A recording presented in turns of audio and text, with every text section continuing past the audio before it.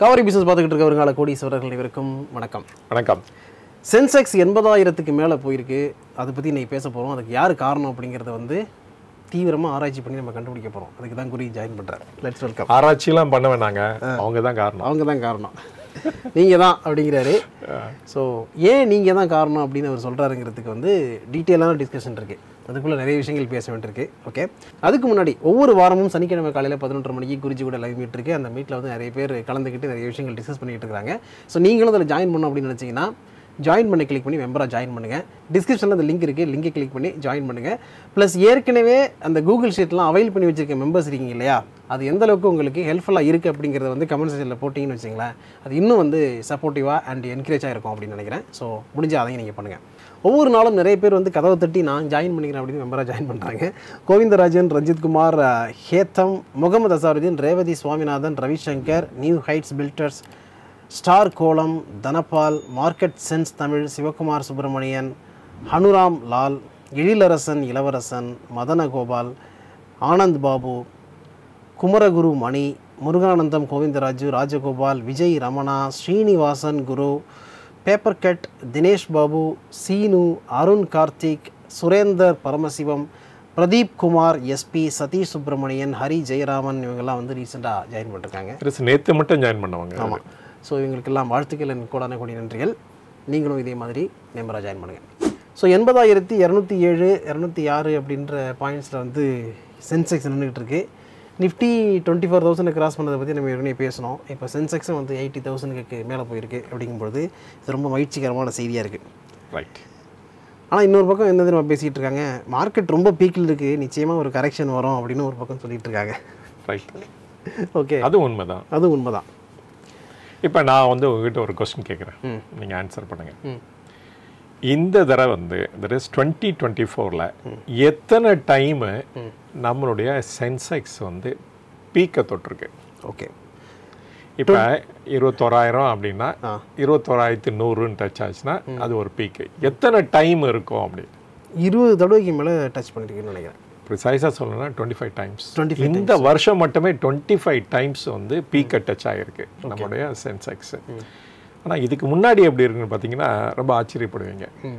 இந்த பாஸ்ட் 7 இயர்ஸில் ஒவ்வொரு வருஷமும் ஒரு தடவை தான் பீக்கை டச் ஆகும், அப்புறமேலே கரெக்ட் ஆகிட்டே இருக்கும்.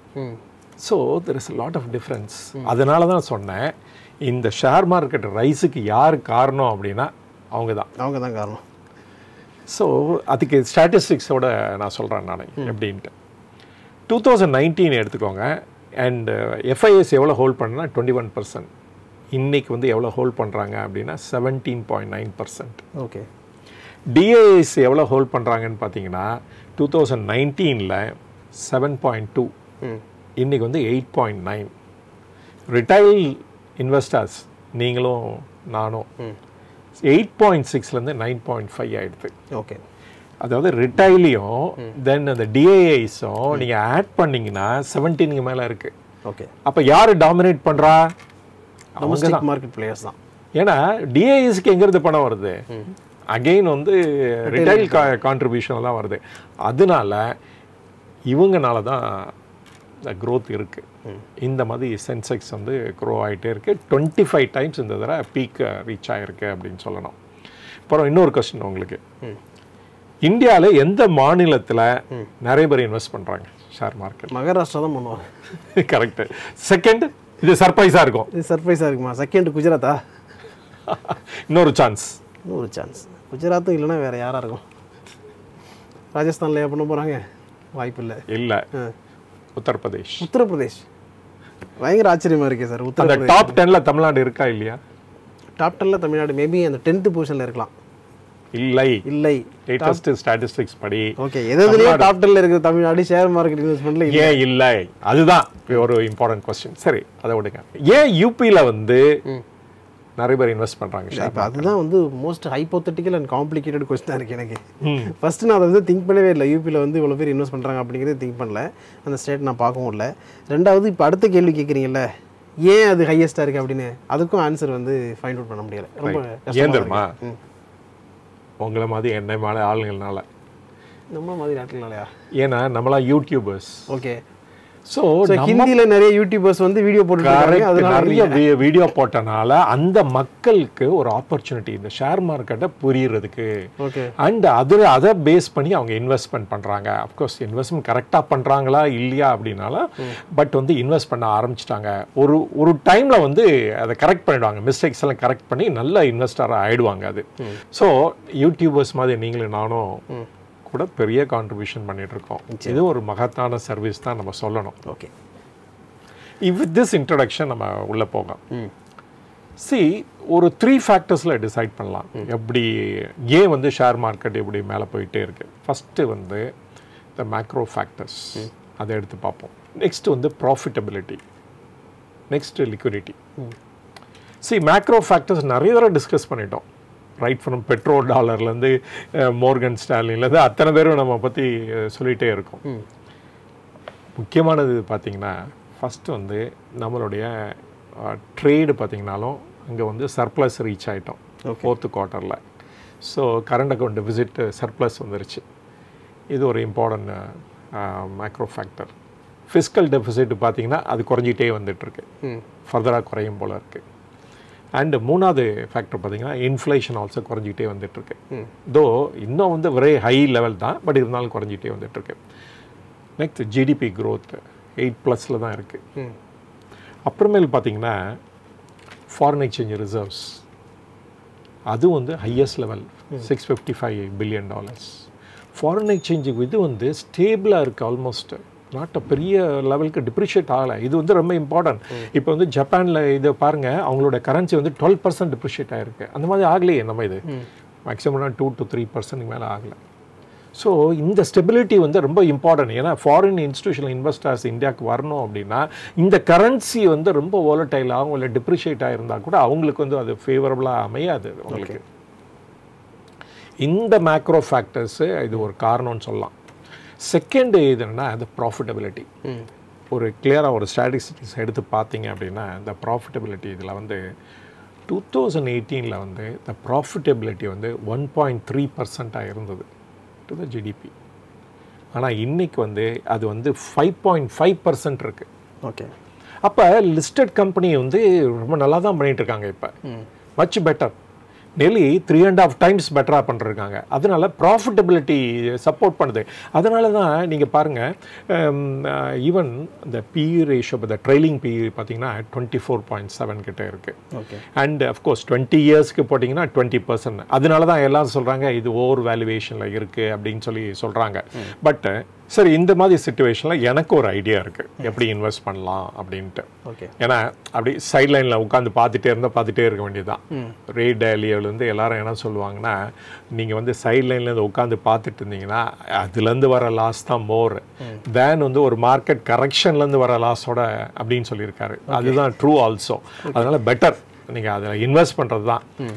நீங்கள் இருந்தீங்கன்னா என்ன பண்ணுவீங்க, எங்கே இன்வெஸ்ட் பண்ணுவீங்க? ஓகே, அது இந்த டைமில் வந்து அதாவது மார்க்கெட் பீக்லேயே இருக்குது அப்படின்னா சேஃபாக போயிட்டு நம்ம லார்ஜ் கேப்பில் இன்வெஸ்ட் பண்ணலாம். எக்ஸாக்ட்லி, ரிலையன்ஸ் ரொம்ப வெரி இம்பார்ட்டன்ட். ரிலையன்ஸ் இருக்குது, இன்ஃபோசிஸ் இருக்குது, டிசிஎஸ் இருக்குது, இந்த மாதிரியான நிறைய கம்பெனிஸ் எல்லாம் லார்ஜ் கேப்பில் இருக்குது. அதோட வந்து யூ டேக் ஏர்டெல், அதோட ப்ராஸ்பெக்ட்ஸ் ரொம்ப பிரைட்டு. எனக்கு வந்து நேற்று நோட்டீஸ் வந்துச்சு ஏர்டெல்லேருந்து. ஓகே, உங்களுடைய டாரிஃபை நாங்கள் ரிவைஸ் பண்ணுறோம் அப்போடா அப்படின்ட்டு.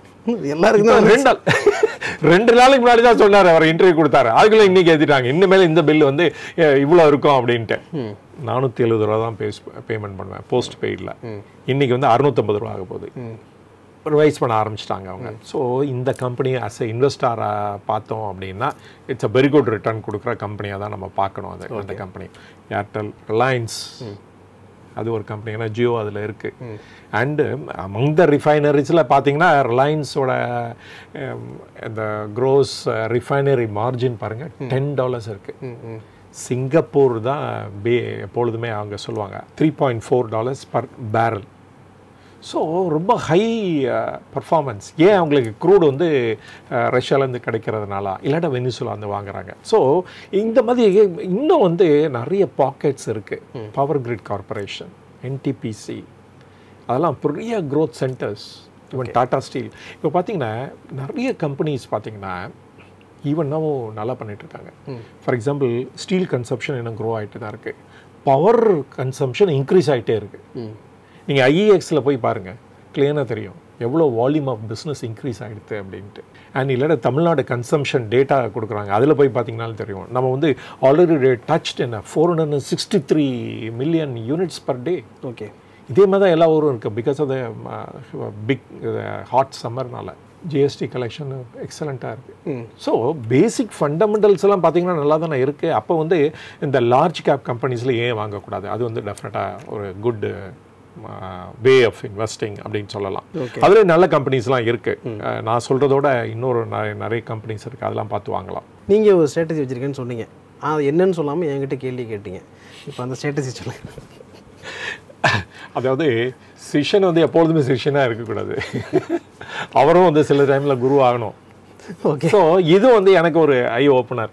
And that large cap focus வந்து மச் பெட்டர். நான் எப்படி 500 ரூபா வாங்கி உங்கள்கிட்ட இருந்து பணக்காரன் ஆனானோ, நான் எப்படி ஒரே நல்ல ஒவ்வொருத்தரையும் 100 ரூபா வாங்கி பணக்காரன் ஆயிருக்கணும், அதே மாதிரி நீங்க ஒவ்வொருத்தரும் ஒரே நல்ல ஒவ்வொருத்தரையும் 100 ரூபா வாங்கி பணக்காரன் ஆயிருங்க.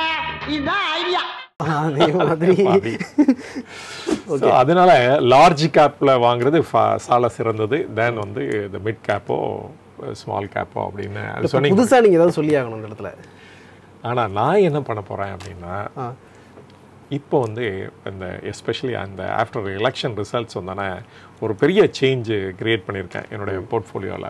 என்ன மாதிரி ஐடியா வச்சுருக்கேங்கிறத இப்போ நான் சொல்கிறேன். நான் முந்திலாம் வந்து ஒரு 3 to 5 இயர்ஸ்க்கு மேலே ஸ்டாக்ஸை வச்சுக்க மாட்டேன். ஓகே, புக் பண்ணிவிடுவேன்.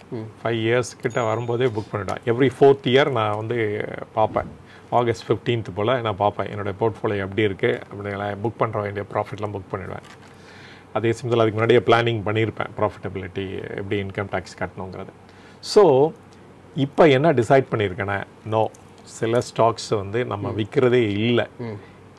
அதனால் அந்த மாதிரி ஸ்டாக்ஸு நல்லா வர்ற ஸ்டாக்ஸை more than 5 years, even up to 10 years வச்சுக்கணும்னு சொல்லி ஒரு மேஜர் டெசிஷன் எடுத்திருக்கேன் நான். ஓகே, ஸோ அந்த இதில் வந்து 10 இயர்ஸுக்கு எந்தெந்த கம்பெனிஸ்லாம் வரப்போகுது. இப்போ வந்து first and most important company பார்த்தீங்கன்னா, நீங்கள் சொன்னீங்களே டிசிஎஸ், இன்ஃபோசிஸ். நான் பொழுது இந்த ஸ்டாக்ஸ்லாம் வாங்கினா நான் விற்கிறதே இல்லை, எக்ஸப்ட் பைபேக்கில் தான் பார்ட்டிசிபேட் பண்ணது உண்டு. ஸோ அதை விற்கிறதே கிடையாது. இப்போ வந்து ஒன்மோர் இது ஆட் பண்ணியிருக்கேன், சிஜி பவர் அப்படின்ட்டு. அக்குமுலேட் பண்ணிகிட்டே இருக்கேன், எவ்ரி ஃபாலில் அக்குமுலேட் பண்ணிகிட்டே இருக்கேன். இதை அசாட் இன்ஜினியரிங் அப்படின்னு நான் நிறைய தடவை சொல்லிகிட்டே இருக்கேன். நம்ம சச்சின் கூட 5 கோடி ரூபா போட்டு 70 கோடி ரூபா ஏர்ன் பண்ணிட்டாரு.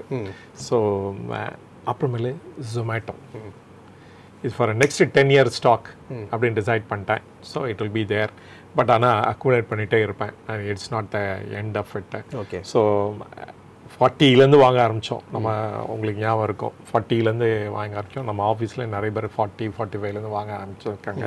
அப்புறம் வந்து விபிஎல், என்னுடைய பர்சனல் ஃபேவரட் வந்து இந்த Varun beverages. Okay, there are some negatives இருந்தால் கூட, ரிஸ்க் ஃபேக்டர்ஸ் இருந்தால் கூட, ஸ்டில் அந்த கம்பெனி வந்து ஓவர் கம் பண்ணிடணும். ஏன்னா அந்த கன்சம்ஷன் தீம் அதில் இருக்கிறனால. அப்புறம் டாடா கெமிக்கல்ஸ், நெட்வெப், அப்புறம் முத்ரா. நேற்று கூட பாருங்கள் ஒரு இன்ஃபர்மேஷன், 335ல் நான் வாங்கினேன் ஃபஸ்ட்டு. அப்போ தான் நம்ம வீடியோ போட்டோம்.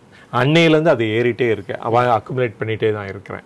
ஸோ இன்றைக்கி 9-10 அந்த ரேஞ்சில் வந்துருச்சு. 295 ஒரு கம்பெனி வாங்கியிருக்காங்க அமெரிக்கா. ரைட், அமெரிக்காவில். ஸோ அதனால் அவங்களோட ரெவென்யூ ப்ரொஃபைலை கம்ப்ளீட்டாக சேஞ்ச் ஆகிடுது. 19% இருந்தது ஒரு 4-5 இயர்ஸ் பேக்கு. இன்றைக்கி 55% of revenue is coming from abroad. So அவங்களுடைய ப்ரொஃபைல், அந்த டிஜிட்டல் ப்ரொஃபைலை கம்ப்ளீட்டாக சேஞ்ச் ஆகிடுது. So very good company. அந்த டிஜிட்டல் மேப்பில் நம்ம இந்தியா தான் ஏன்னா டிஜிட்டலில் ஃபோக்கஸ் பண்ணுறதுனால இந்த டெக்னாலஜியில் இவங்க மாஸ்டர் பண்ணிவிடுவாங்க. ஸோ அந்த மாதிரி அப்புறம் மேப் மை இந்தியா என்னோடய ஆல் டைம் ஃபேவரட் அது எப்பொழுதுமே. அப்புறமேலே இந்த பிஎஸ்சி லிஸ்டட் இந்த கம்பெனிஸ், அங்கே சர்வீஸ் பண்ணுற கம்பெனி சிடிஎஸ்எல், அந்த போட்ட வீடியோ கூட போய் பாருங்கள். அதில் க்ளீனாக சொல்ல இவ்வளோ ரிசர்வ்ஸ் வச்சுருக்காங்க, இது வரைக்கும் டிஃப்ரெண்ட்டே இதை பே பண்ணல. ரைட் கேண்டிடேட் ஃபார் போனஸும் வந்துருச்சு. எனக்கு ஒரு இன்சைட் இன்ஃபர்மேஷன் கிடையாது அந்த கம்பெனிலேருந்து, அதையும் சொல்லிடுறேன் நான். பிஎஸ்சி, ஏஞ்சல் 1, 360, தென் எம்சிஎக்ஸ். ஓகே, இதெல்லாம் வந்து நீங்கள் அக்குமுலேட் பண்ணிகிட்டே இருக்கலாம். இஃப் ஃபீல் ரொம்ப ஹையாக இருக்குது அப்படின்னு ஃபீல் பண்ணலாம். நிறைய பேர் அதான் நினைப்பாங்க, இதெல்லாம் ஹையாக இருக்குது, நான் ஏன் போய் வாங்கணும் அப்படின்ட்டு. அப்போ என்ன பண்ணுங்கள், நீங்கள் வந்து 1-2 ஷேர் கூட வாங்கிட்டே இருக்கலாம். கரெக்ஷன் பண்ணும்போதெல்லாம் 1-2 ஷேர் வாங்கலாம். ஏன்னா இதெல்லாம் 10 year ஸ்டாக்கு. ஓகே, இதெல்லாம் வந்து நிறைய நாள் நீங்கள் வச்சுருக்க நீங்கள் வந்து நல்லா பர்ஃபார்ம் பண்ணுவீங்க. ஸோ அந்த மாதிரி. அப்புறம் இந்த ஹோல்டிங் கம்பெனி இல்லாட்ட investment companies like Tata investment.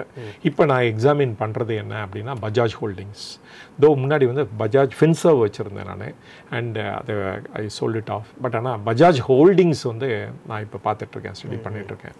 So அந்த மாதிரி கம்பெனிஸ். அப்புறமேல இன்னொரு இந்த டிஃபென்ஸ் ஸ்பேஸில் பார்த்தீங்கன்னா இந்த HAL அண்ட் BEL இதெல்லாம் ஃபார் நெக்ஸ்ட் 10 years அது கண்டிப்பாக டிசைட் பண்ணிட்டேன் நான்.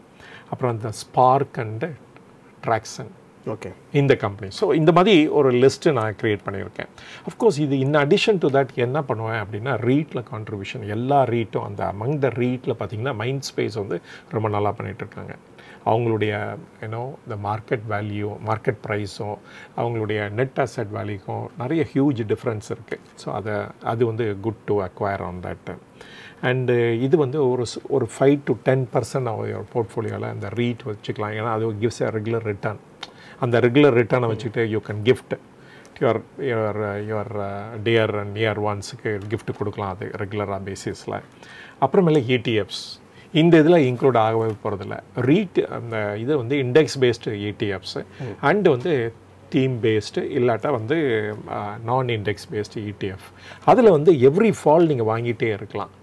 தென் ஆவரேஜ் அவுட் போட்டு பாருங்கள். அண்டு இல்லாட்டா XIRR போட்டு வச்சுக்கோங்க அந்த ETFக்கு. உங்களுக்கு தெரியும் எப்படி க்ரோ பண்ணிகிட்ருக்கீங்க அப்படின்ட்டு. சென்செக்ஸ் எப்படி போகுதோ இல்லாட்டா நிஃப்டி எப்படி போகுதோ அந்த லெவலுக்கு இதுவும் க்ரோ ஆகிட்ருக்கோம்.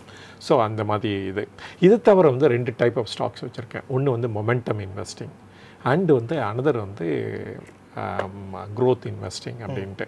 இந்த மொமெண்டம் இன்வெஸ்டிங்கில் என்ன அப்படின்னா நான் நேற்றே கூட சொன்னேன். நான் என் ஒய்ஃப் வந்து இது ஐபிஓவில் கான்ட்ரிபியூட் பண்ணி God allotment, first allotment she has got it. Of course எனக்கு தெரியாமல் இன்னும் இருடால கூட ஷி காட் அலாட்மெண்ட்டு. அதை என்கிட்ட சொல்லலை நான். ஆனால் ஐபிஓவில் அதுலேருந்து she started looking at it. நம்ம பல வேலைகளுக்கு இது போல் இருக்கு. ஸோ இப்போ வந்து இட் ஹஸ் க்ரோன் அபவுட் 32% அந்த லிஸ்டிங்கில். ஸோ இப்போ வந்து என் சன் அதை பார்த்துட்டு yes put it on M-Cure Pharmaceuticals. ஏன்னா நமிதா தாப்பர் வந்து எப்படிப்பட்ட பேர், அந்த பேரை நீங்கள் தப்பாக சொல்கிறீங்களே. நமிதா தாப்பர் வந்து ஒரு கிரேட் ஷார்க் டேங்க்ல வந்து இன்னும் வந்துட்டு இருக்காங்க. அவங்க தான் லீடிங் ஏஞ்சல் இன்வெஸ்டர். ஸோ அவங்க வந்து இந்த கம்பெனியோட இம்பார்ட்டன்ட் ஃபவுண்டர் இஸ் சிஇஓட டாட்டர் அவங்க. So she is doing extremely well, chartered accountant by education. So இந்த கம்பெனியில் my son is public இஷ்யூவில் contribute பண்ணிக்கலாம். பார்ப்போம் அலாட்மெண்ட் வருதா இல்லையான்ட்டு. ஸோ இந்த இது வந்து ஃபார் மொமெண்டம் இன்வெஸ்டிங். இஃப் அவங்களோட பர்ஃபார்மன்ஸ் வந்து ஃபஸ்ட்டு குவார்ட்டர் நல்லா இருந்துச்சுன்னா நம்ம அதுக்கு வீடியோ போடுவோம். அவங்க டிசைட் பண்ணிட்டோம் வெதர் இதை இன்க்ரீஸ் பண்ணுறதா ஸ்டேக்கு இல்லையா அப்படிங்கிறது அவங்க தான் டிசைட் பண்ணோம். ஏன்னா ஐபிஓலேருந்து வந்தது தான் நம்ம அசாட் இன்ஜினியரிங். கரெக்டாக அந்த லிஸ்ட் ஆகி ஃபஸ்ட்டு குவார்ட்டர் ரிசல்ட்ஸ் வந்தோடனே நான் வாங்கினது. ஸோ அது வந்து ஈவனாக நல்லா பர்ஃபார்ம் பண்ணிகிட்ருக்கு. ஸோ அதே மாதிரி அந்த மொமெண்டம் க்ரோத் ஸ்டாக்கில் தான் எனக்கு பேலன்ஸ் இருக்குது. அத்தனை ஸ்டாக்ஸும் இருக்குது. ஸோ அந்த ஸ்டாக்ஸு க்ரோத் ஸ்டாக்ஸில் பார்த்தீங்கன்னா எல்லா இந்த கொச்சின், BDL, பேங்க்ஸில் வந்து IDFC ஃபஸ்ட்டு, தென் வந்து சவுத் இந்தியன் பேங்க், தென் ஐடியா அதெல்லாம் அதில் வருது, தென் டாடா ஸ்டீல், தென் வந்து லெமன் ட்ரீ, டாடா மோட்டர்ஸ், வாபேக், தென் வந்து PNB, Ujjivan and Nazara technologies. இது கூட நம்ம பற்றி பேசணும். ஸோ இந்த மாதிரி நான் சேஞ்ச் பண்ணிட்டேன் நான். ஸோ ETFs, தென் வந்து REITs, then 10 years and above அந்த ஸ்டாக்ஸும் சொல்லிட்டேன். 10 year and above. வேறு வந்து அதுக்கு முன்னாடி அதை எடுத்து நான் பார்க்க போகிறதில்ல. ஆனால் பைபேக் ஏதாவது கம்பெனியில் வந்துச்சுன்னா பார்ட்டிசிபேட் பண்ணுவேன். அப்புறமேல மொமெண்டம் இன்வெஸ்டிங் IPO மூலமாக பண்ணி ஏதாவது சான்சஸ் இருந்தால் அதில் இது பண்ணுறது. அப்புறம் கடைசியாக வந்து க்ரோத் ஸ்டாக்ஸ். ஸோ இந்த மாதிரி நான் நிறைய சேஞ்ச் பண்ணியிருக்கேன் என்னோடய இன்வெஸ்ட்மெண்ட் இதில்.